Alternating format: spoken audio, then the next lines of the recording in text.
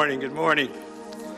It's my privilege to stand before you and share the Word of God. And we're going to finish our study in the book of Isaiah today. We've been going through Isaiah for, 7, 8 months. I have a 2-page synopsis prepared that we use in one of our Moody classes. If you want that, Brother Elder Keith Madison has those. You can pick that up on your way out. It's a synopsis of all that we've covered in the book of Isaiah. And today, as we finish our study, we've titled our message, "The Future Will Be Better Only If You're a Believer." If you don't believe in the Lord Jesus Christ, you don't have anything to look forward to but eternal punishment, because you're rejecting the love of God found in Christ Jesus. The future will be better, but only if you are a believer. God wants us to have joy throughout all eternity. He's created us with this ability to experience satisfaction as we seek and find the things we need to live and enjoy life, the things He has provided for us. And everything we enjoy is just a small sample size of what it's going to be like to have Him satisfy us forever through an intimate relationship with Him. Ever notice how finding a person that you love who was lost or separated from you, and you get back together and it brings you great joy? It was 1978. Anita and I were dating, and we broke up for a few months. She had to learn how to listen to the Lord and realize that my competition was not what was best for her, and that her life would have been absolutely miserable had she married someone else. So for 4 months we were apart. And so Sweetest Day came, and I had taken some pictures of the flowers that I would have given her had we been together. At about that same time, she was having her eyes open and realized that we should be together, so she called me before the flowers arrived. And as they say, the rest is history.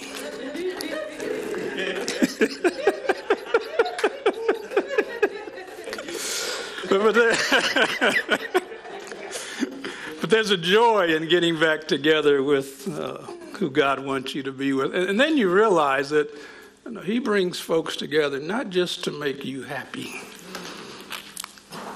but so that together you can bring Him glory, enhance one another's life, and then as a byproduct, He gives you that joy that you would not find in the wrong relationship. And we say over and over when we do weddings, please notice that God brought Eve to Adam after both of them had first been alone with Him. Okay? Don't lose that. Okay. God has much to say about what He has prepared for those who've been lost and found. This last section, I'm going to run through these last 2 chapters. There's a couple things I'll dive into, but this last section of Isaiah's prophecies is an answer to his cry about how God will respond to the people who have ignored Him. We saw that at the end of chapter 64, this cry, Lord, would you come? Would you manifest yourself? What's going to happen to us who've been ignoring you and rejecting you? Remember, the people at this time would have been coming back from captivity. Their land had been devastated by war. They'd been away for decades. And so Isaiah's going to acknowledge that the punishment is deserved, but the people needed a word of reminder about what the future could hold if they stayed close to the Lord. With our Bibles open to Isaiah chapter 65, we've entitled this first section, "Those who ignore the Lord will suffer consequences. Those who respond to His invitation will be blessed abundantly." The text says, "I was sought by those who did not ask for me. I was found by those who did not seek me.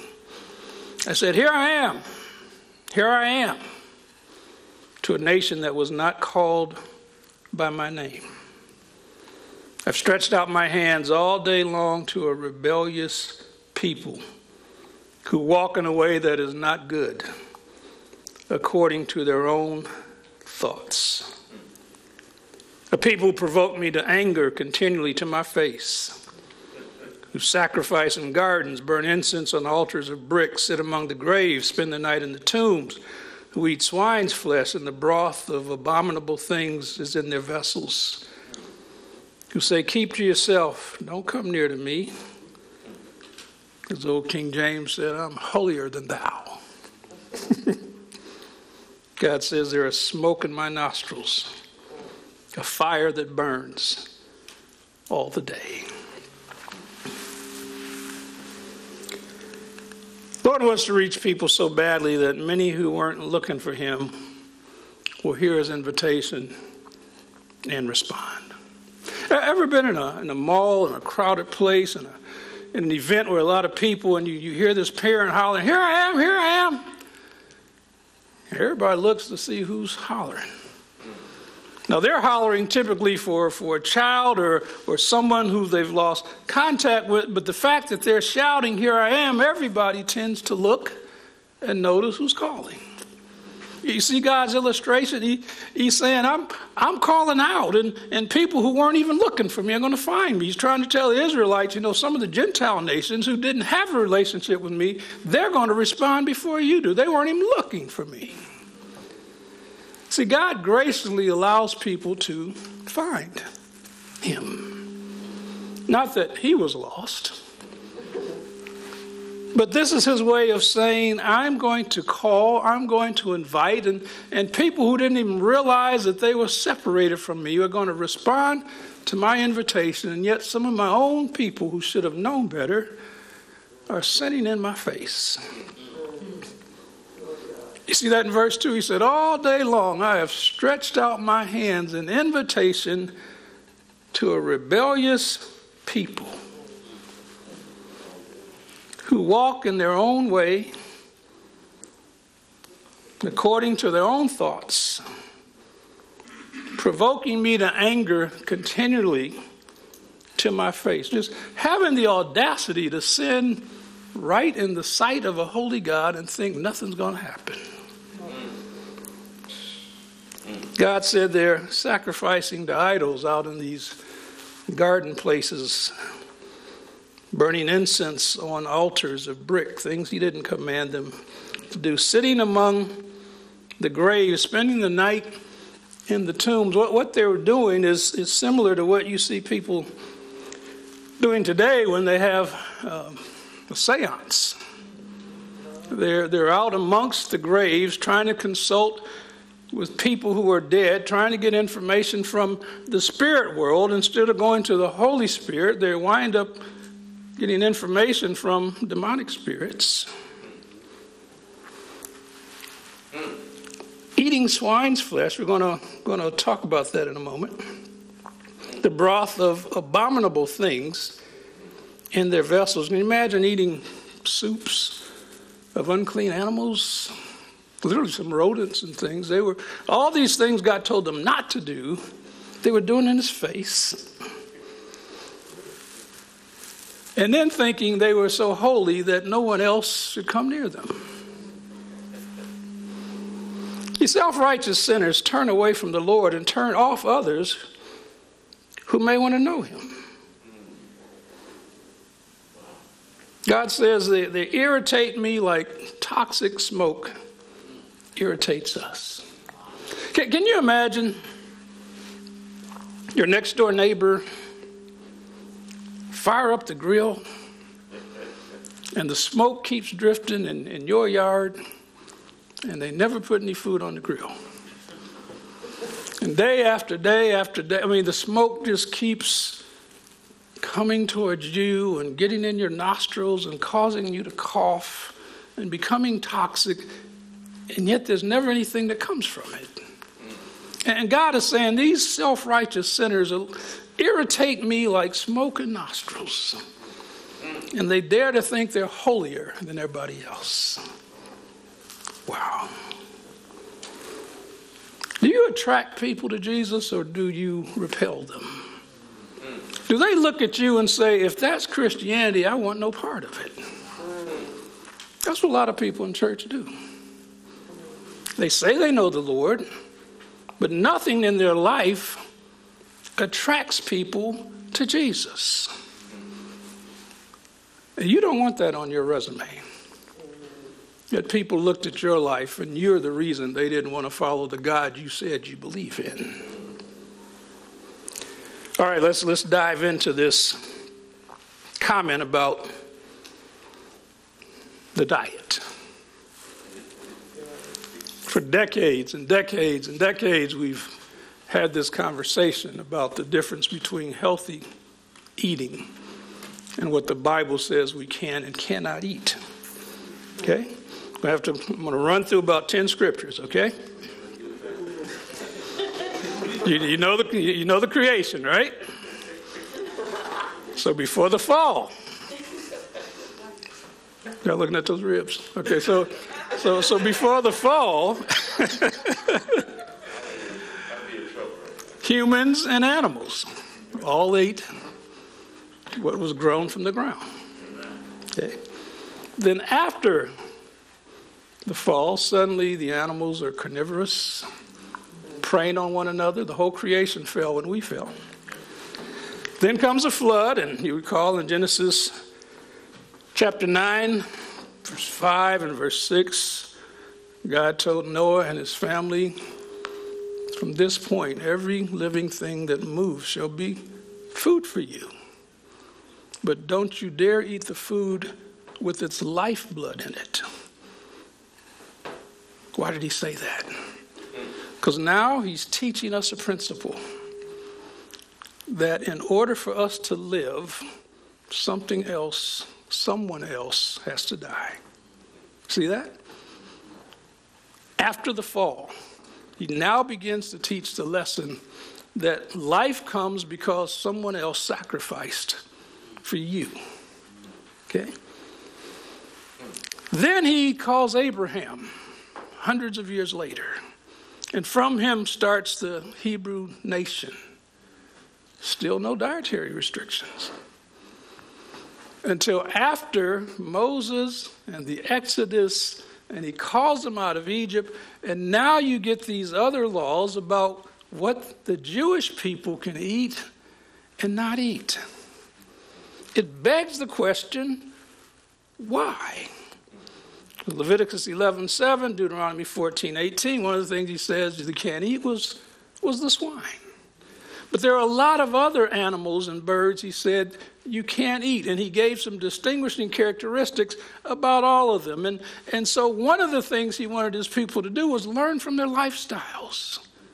Some of the animals he said you can't eat, unclean. He called them ceremonially unclean. The raven and the swine and the vulture and others. And so they had to look and say, wow, they have no discrimination about what they eat. But the cow chews its cud and if you will, meditates and brings it up again. And so sometimes those are the spiritual lessons he wanted them to learn. Only the Jewish people had the dietary restrictions. Okay? Then you get to the New Testament. And Jesus is trying to explain what they had missed. Mark chapter 7, you see him talking to the Pharisees, and he called them, you guys are like whitewashed tombs. You look good on the outside. But on the inside, you're like dead men's bones. He said, don't you realize that what you put in your mouth isn't what defiled you, it's what was coming out of your heart. And then in parentheses said, thereby he said all foods were clean. Okay. Acts chapter 10, he's trying to get Peter to go to the Gentiles, and he gives them this vision of all these animals coming down on a sheet. What did he say? Rise, Peter. What's the next word? Kill and eat. What did Peter say? Lord, I've never eaten these unclean foods. God said, how dare you call unclean something I've cleansed? What was the point of that? He was sending him to the Gentiles. There was no way he was going to reach them without fellowship, without having meals with them, without interacting with them. And so he called their diet unclean and them unclean. And God said, no, you should have learned the lesson by now. It wasn't the food. It was what's coming out of the human heart. So now, go fellowship. Eat with them. Mingle with them. Lead them to me. Get up, Peter. Kill and eat. Go be with them. Did you notice in the Old Testament, even the meats he said they could eat, he said if you kill that animal when you're hunting, you can eat it. But if you come upon him and he's already dead, you can't eat it. Because you don't know why he's dead. Something inside of him may have killed him, and if you eat it, it's going to kill you. See, there's always spiritual lessons behind these doctrinal truths. Two verses I'm going to have you look at. We're talking about the difference between what God says you can eat and what's just healthy for you. My man Adam's here. He'll tell you about some healthy food. But I want to make sure that you understand the difference between what the Bible says you can or cannot eat versus what Scripture says, okay? Still make wise choices, okay? Y'all knew if it said something about ribs, I had to say something, okay? All right, Colossians 2. Hurry, folks, got a lot to cover today. Colossians chapter 2. Starting at verse 14. No, it's verse 13. And you being dead in your trespasses and the uncircumcision of your flesh, he's made you alive together with him, having forgiven you all your trespasses, having wiped out the handwriting of requirements that was against us, which was contrary to us. He's taken it out of the way, having nailed it to the cross. He disarmed principalities and powers and made a public spectacle of them, triumphing over them in it. Let no one judge you in food or in drink, regarding a festival or a new moon or Sabbath. They're just a shadow of things to come. The substance is of Christ. Let no one cheat you of your reward, taking delight in false humility, worship of angels, intruding into those things which he's not seen, vainly puffed up by his fleshly mind, not holding fast to the head, of course that's Christ, from whom all the body, nourished and knit together by joints and ligaments, grows with the increase that is from God. Therefore, if you died with Christ from the basic principles of the world, why, as though living in the world, do you subject yourself to regulations, touch not, taste not, handle not, which all concern things which, watch this, perish with the using. See, all these things that have attracted your attention about what I can touch, not touch, eat, not eat, drink, not. God said you're making an idol God out of something that as soon as you consume it, it's gone. You're doing all these things according to the commandments and doctrines of men. They've got an appearance of wisdom, verse 23, in self-imposed religion, false humility, neglecting of the body, but of no value against the indulgence of the flesh. Okay? 1 Timothy chapter 4. Did I say Adam or Arthur? I'm sorry. About the... You said Adam. I'm sorry, my man Arthur. Okay. I knew both of them when they were about this tall, so you know. 1 Timothy chapter 4.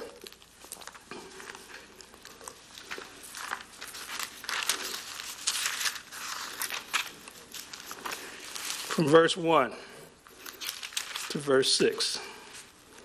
Watch this.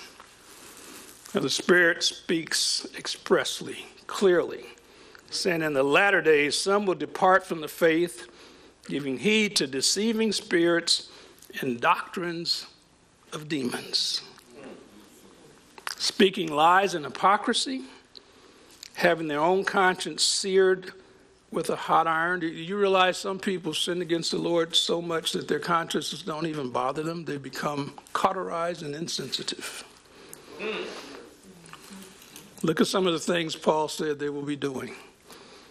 They'll be forbidding you to get married and commanding you to abstain from foods which God created to be received with thanksgiving by those who believe and know the truth. See, some people just don't understand the truth about what God has said we can have or not have. Okay, look at verse 4. For every creature of God is good.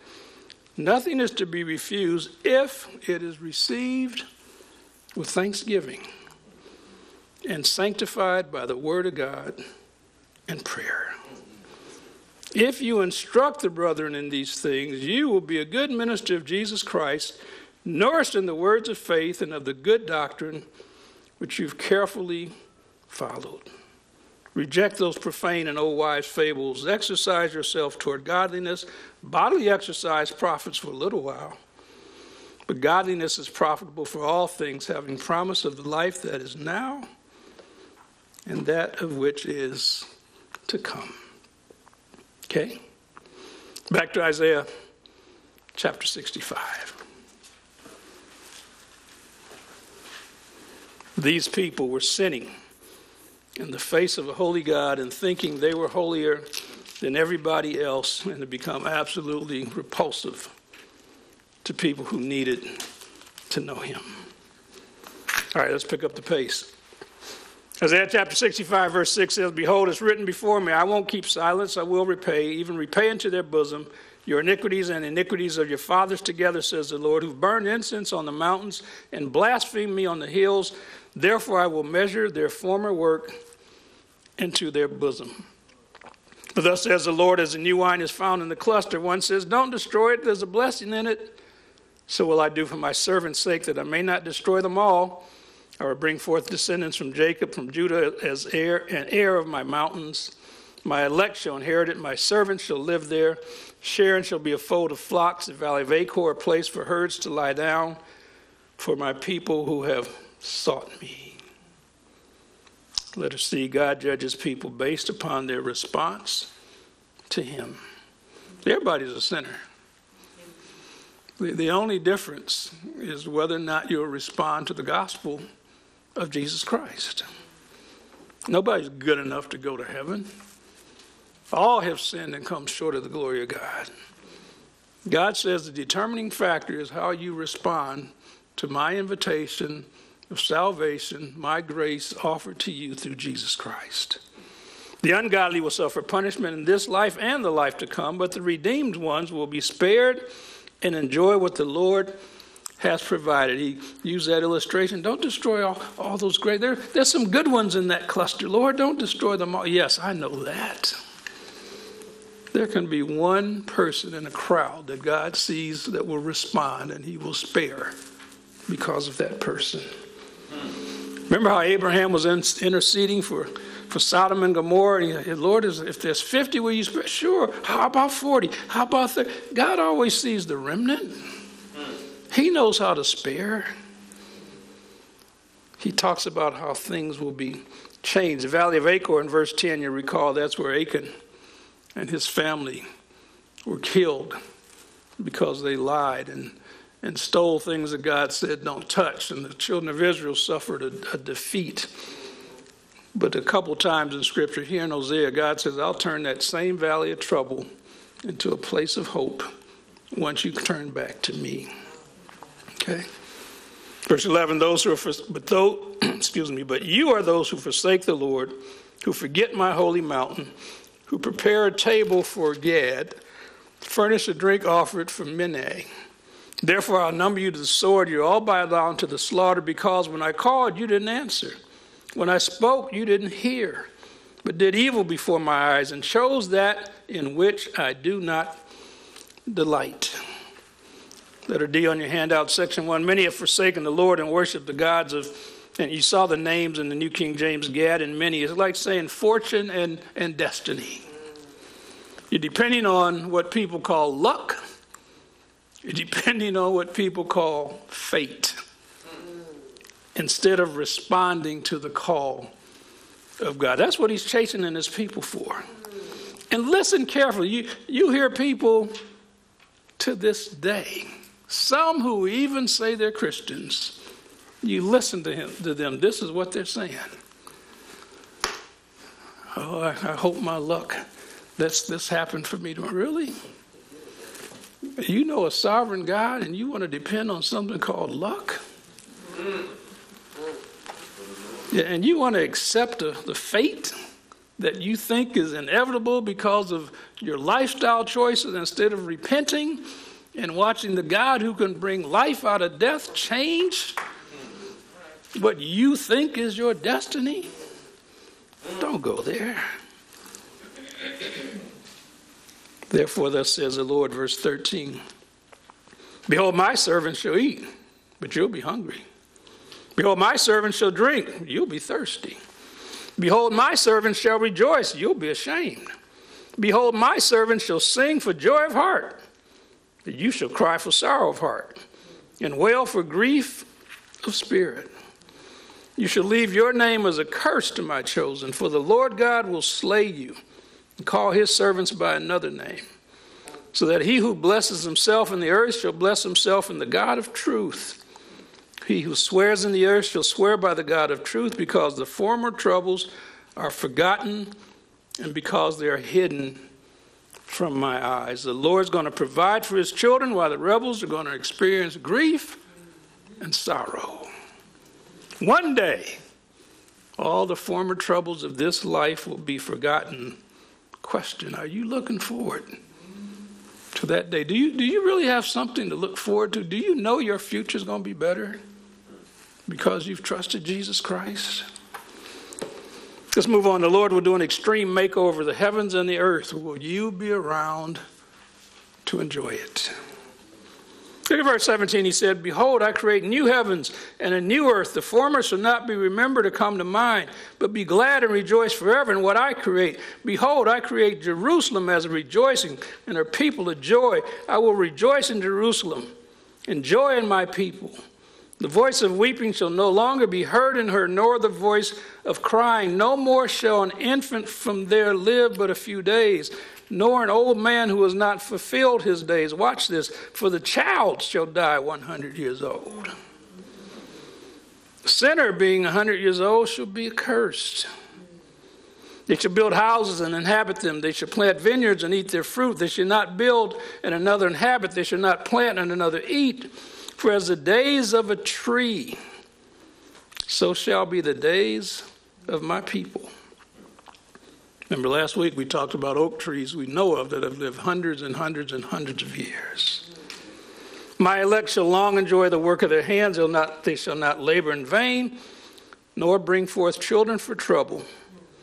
They shall be the descendants of the blessed of the Lord, and their offspring with them.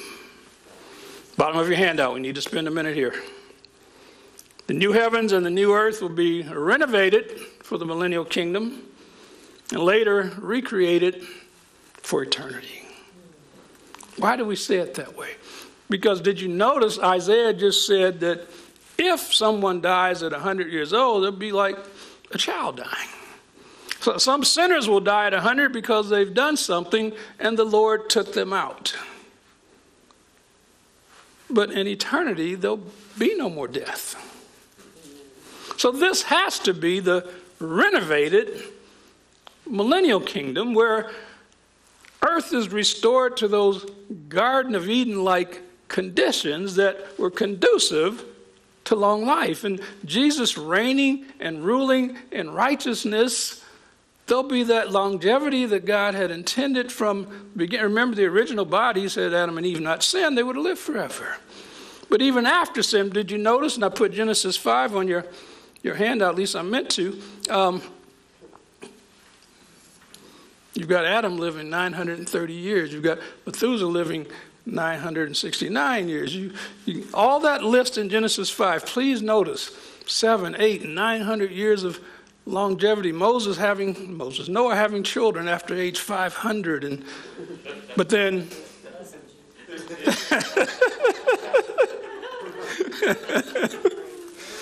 the thought of changing diapers when you're 800 years old. But anyway, that's how long people were living. That will be the norm again in the millennial kingdom.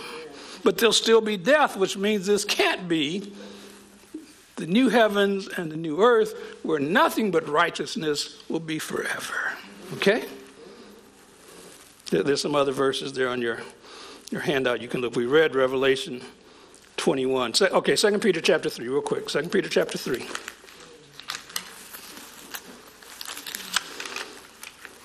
Pastor Rayfield said we didn't have to hurry, so I'm going to preach as long as he does. Okay, 2 Peter chapter 3. 2 Peter chapter 3, starting at verse 1. The Word of God says, "Behold,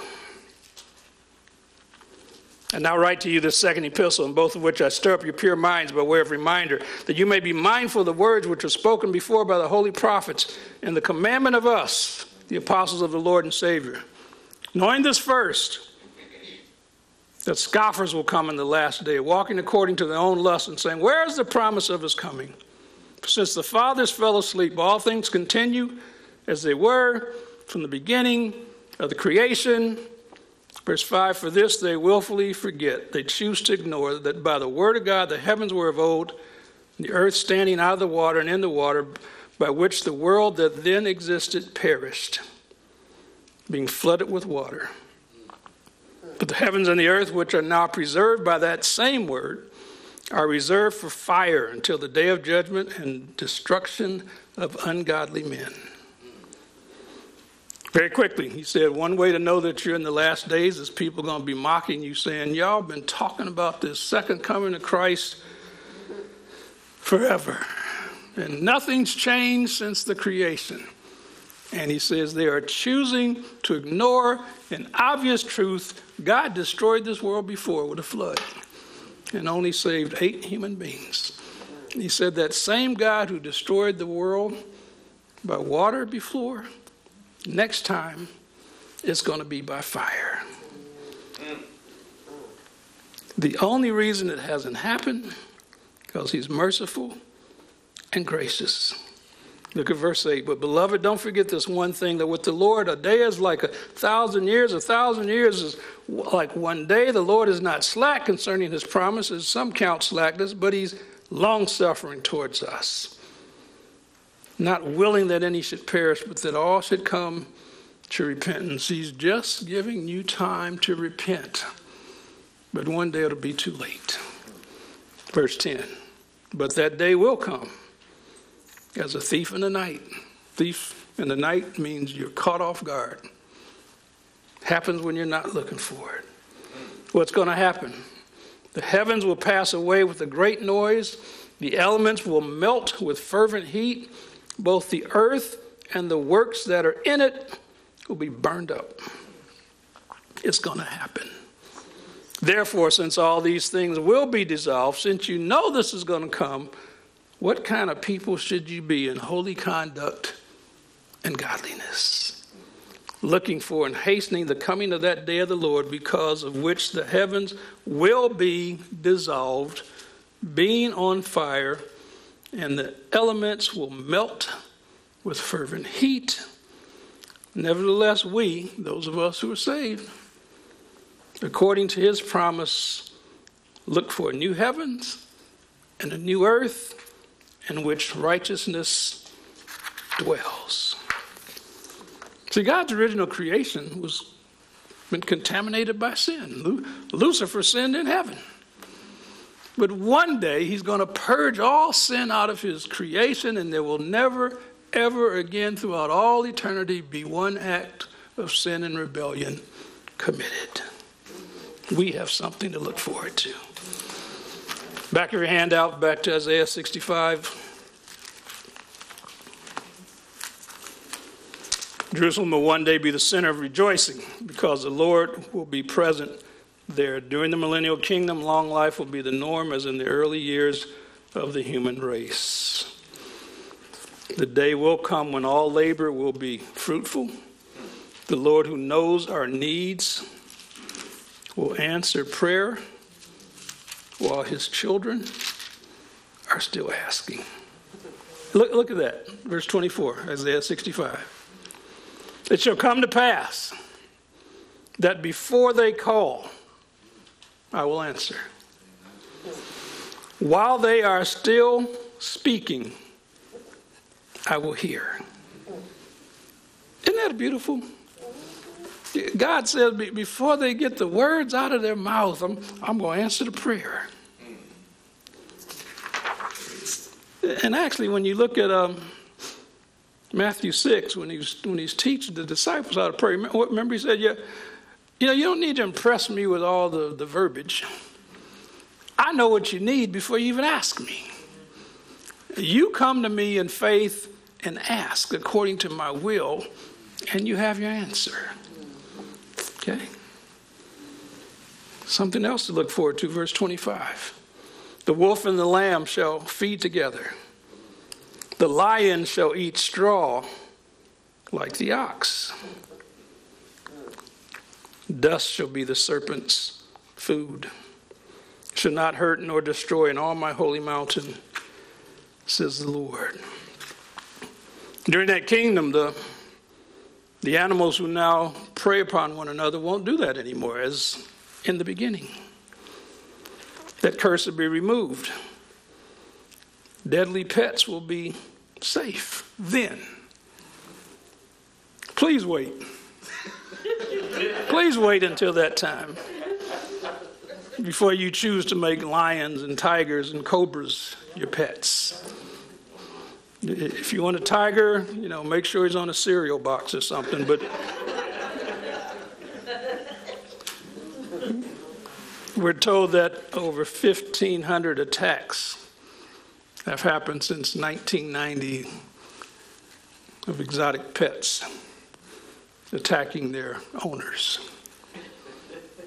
At least 75 deaths, the last we saw. Really? You know, get a cat, not a lion.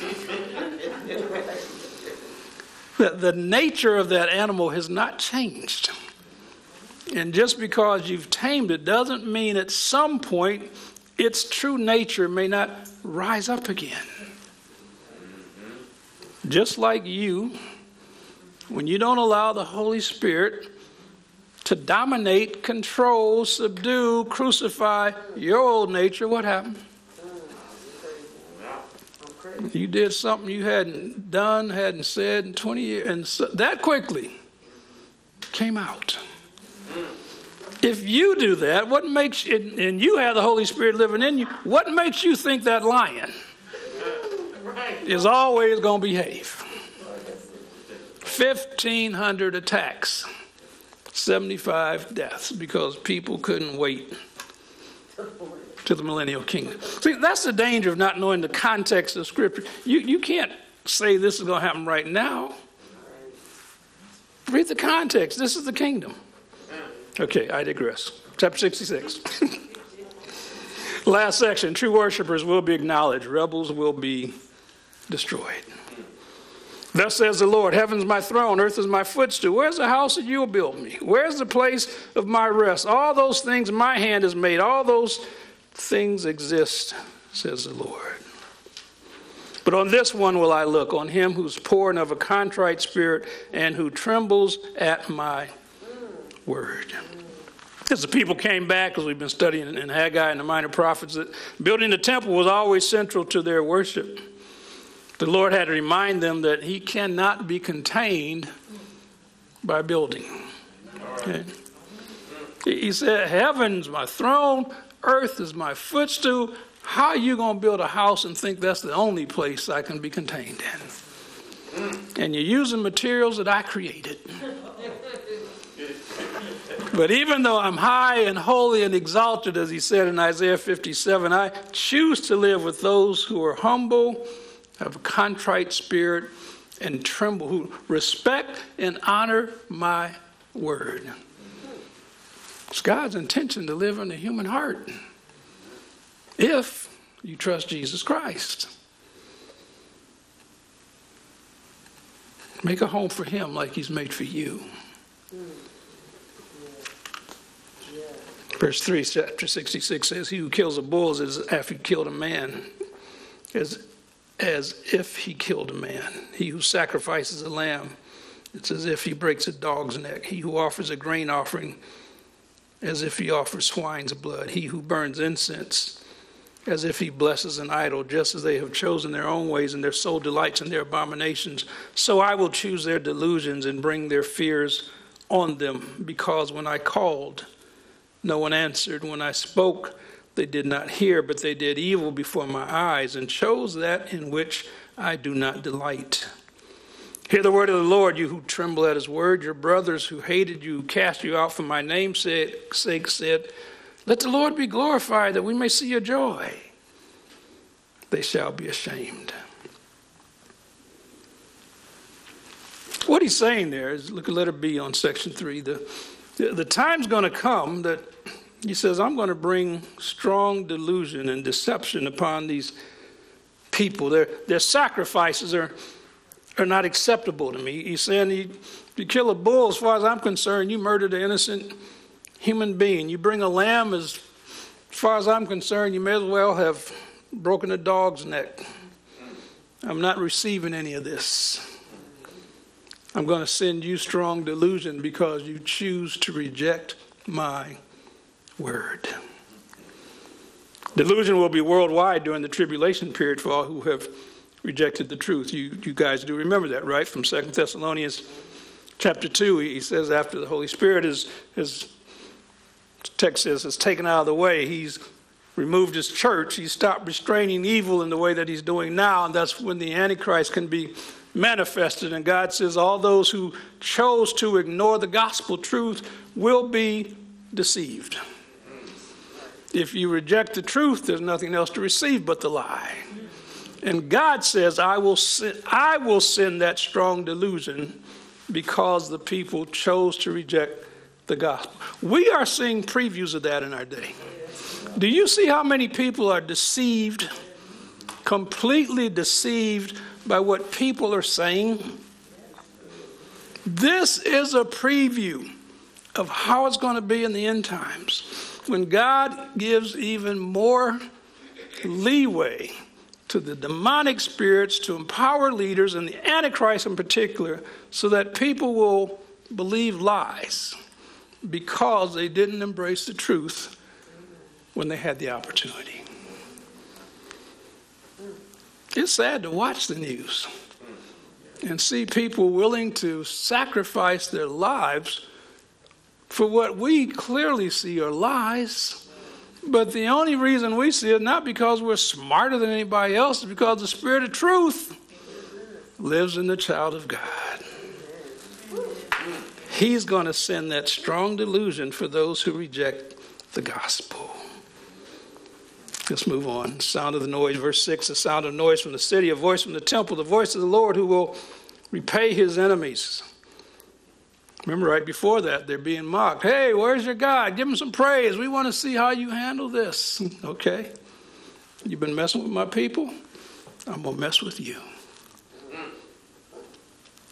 It's going to happen so quickly. Look at verse 7. Before she was in labor, she gave birth before her pain came.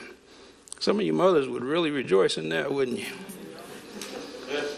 In labor, gave birth before the pain? Who's heard of such a thing? Who's seen such things? Shall the earth be made to give birth in a day? Shall a nation be born at once? For as soon as Zion was in labor, she gave birth to her children. Shall I bring to the time of birth and not cause the delivery, says the Lord? Shall I who cause delivery shut up the womb, says your God? Rejoice with Jerusalem. Be glad with her, all you who love her. Rejoice for joy with her, all you who mourn for her, that you may feed and be satisfied with the consolation of her bosom, that you may drink deeply and be lighted with the abundance of her glory. Quick picture. The Lord is going to vindicate his holy name in the city he's chosen. He said, I'm going to bring Israel to life in a moment. Remember, the church is raptured. And that's when he raises up those 144,000 Jewish evangelists who he already has scattered around the world so they can share the gospel when the church is removed in a moment. And Paul says, I'm the example. Remember 1 Corinthians 15:8, he said, I'm like one who was born out of due time.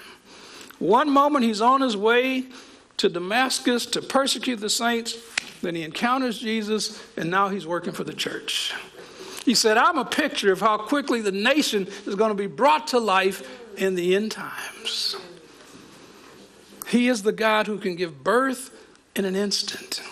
He's going to give birth to a nation of believers in an instant. It's going to happen. One day, Jerusalem will be the place where the Lord reigns and rules, and people want to go up there to see him. Last section. When you see this, verse 14, your heart shall rejoice, your bones shall flourish like grass. The hand of the Lord shall be known to his servants, and his indignation to his enemies. Behold, the Lord will come with fire, with his chariots like a whirlwind, to render his anger with fury, and his rebuke with flames of fire. For by fire and by a sword the Lord will judge all flesh. The slain of the Lord shall be many. Those who sanctify themselves and purify themselves, to go to the gardens after an idol in the midst, eating swine's flesh, and the abomination and the mouse shall be consumed together, says the Lord. For I know their works and their thoughts, it shall be that I will gather all nations and languages. They shall come and see my glory. I'll set a sign among them, and those among them who escape I will send to the nations. Tarshish, Pul, Lud, who draw the bow, Tubal, and Javan, to the coastlands afar off, who have not heard my fame or seen my glory. They shall declare my glory among the Gentiles. Just another way I'm saying I'm bringing people from all over to recognize that the King is in Jerusalem.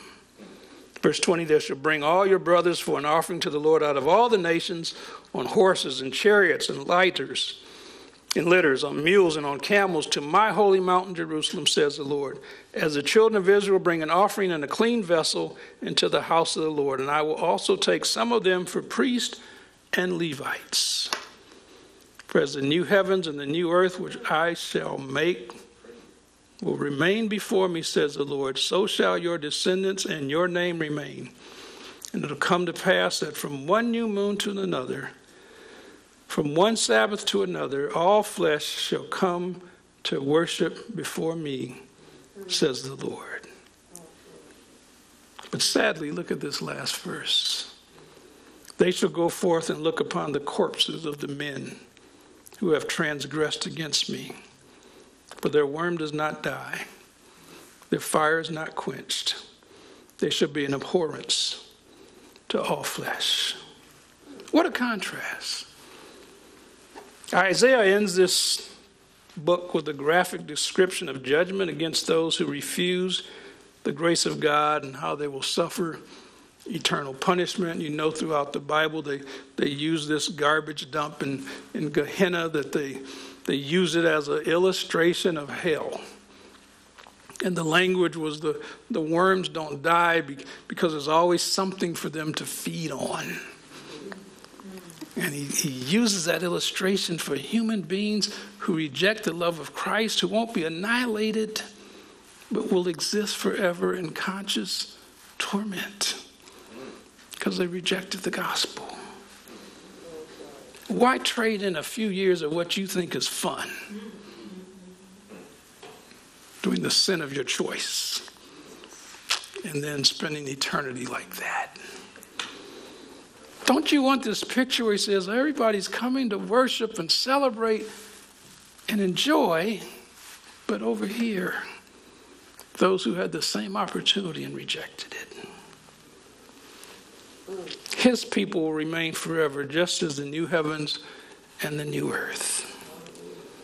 Will your future be bitter, or is it going to be better? The Lord will reign forever in his kingdom. Will you be there to enjoy it? My favorite verse from Isaiah. He gives power to the weak, and to those who have no might, he increases strength. Even the youth shall faint and be weary, and young men shall utterly fall. But those who wait upon the Lord shall renew their strength. There's that great exchange. Your weakness for his strength. They shall mount up on wings like eagles. They shall run and not be weary. They shall walk and not faint. Father, thank you for letting us see our future can be so much better and brighter if we trust Jesus. Lord, would you help us mature as disciples and have your heart so that we can evangelize and disciple others so that they don't meet this horrific fate, that they don't spend eternity away from the God who loved them and gave himself for them. Father, give us hearts like yours. Let Jesus work in us and through us, because we know that you want as many as possible to enjoy this brighter day, this better future. Thank you for making it possible. In Jesus' name we pray. Amen. Amen.